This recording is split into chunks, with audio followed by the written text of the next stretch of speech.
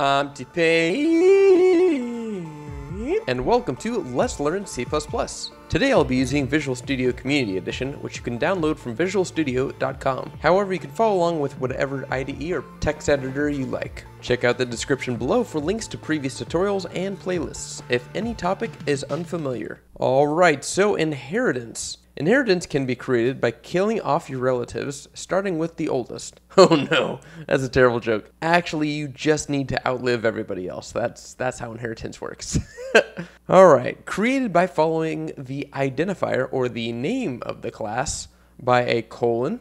You place an access specifier and the base class name right before the curly braces. Inheritance is one of the pillars of object-oriented programming, or OOP, as we learned in our Let's Learn Python series. So let's look at an example. Alright, so right here, line 5 and line 6, we have created a base class called myBaseClass, and then we've created a derived class, or a subclass, called myDerived. Then after that, we placed a colon right here, and then placed the access specifier of public, and then the base class name. Following that, we placed the open and closed curly braces, and finally the semicolon at the end. Because as we remember, semicolons need to be placed at the end of all curly braces, not for functions, but for classes. So the derived class or subclass called myDerived now has the base class added to it, so essentially there are now two parts to the whole class now. Kind of like me and my tapeworm.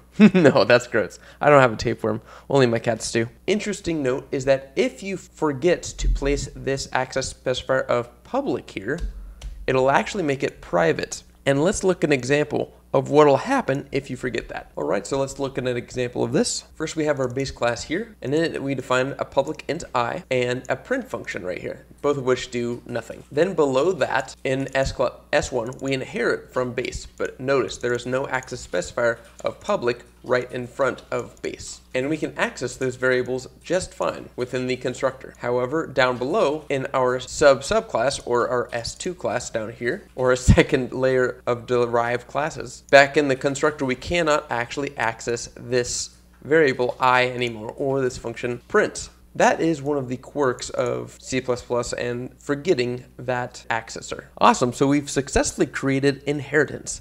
Alright, let's look now at how constructors handle things.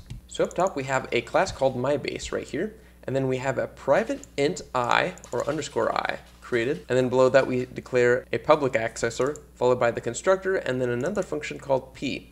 And this function p is just so we can output I as a test.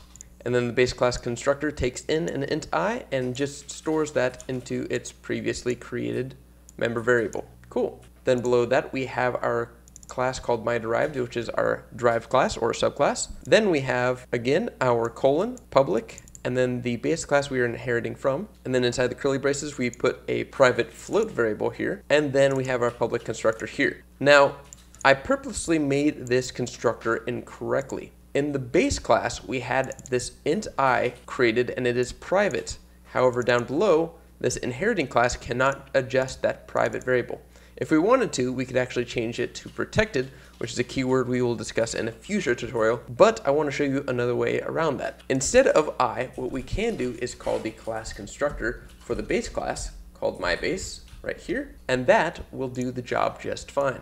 Any arguments we pass into this constructor call will be stored properly for the instance of base tied to our derived class. We can now test that by creating an instance of my derived class, passing in two parameters here, or arguments, and then calling the function p from our derived class, which calls the base class function of p, that's just going to output I. And what we'd expect to see is 2.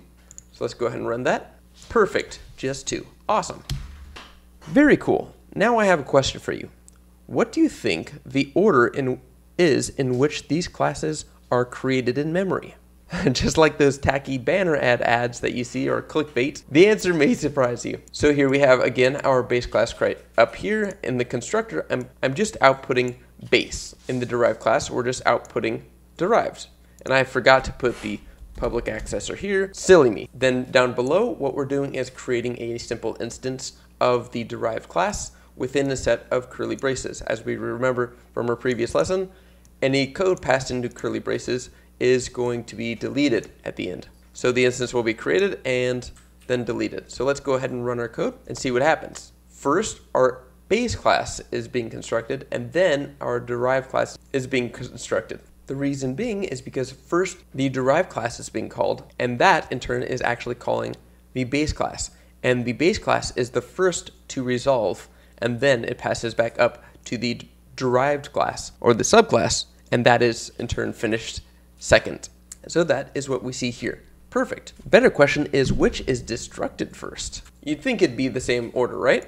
All right, let's test out that theory. So let's go ahead and add destructors to both of these and run the class. And now both of these destructors are actually going to be in reverse order. The derived class is going to finish first, and then the base class is going to be deleted. So interesting to know. So when you're trying to access stuff from memory or trying to figure out the priority of things, this becomes very, very important. Now you may be asking about pointers and variable instances of this stuff. Things get really hairy and complex when pointers and references get thrown into the mix, which leads us to polymorphism, which is our very next tutorial. Thank you so much for watching. Great job keeping up. You are a fantastic programmer, and if you're looking to challenge your skills, check out hackerrank.com. Special thanks to my Patreon supporters, Jeremy Watt, JK, and Mike Jonas. You guys are the best. Thank you so much for your support, and as always, like, subscribe, and keep the dream alive.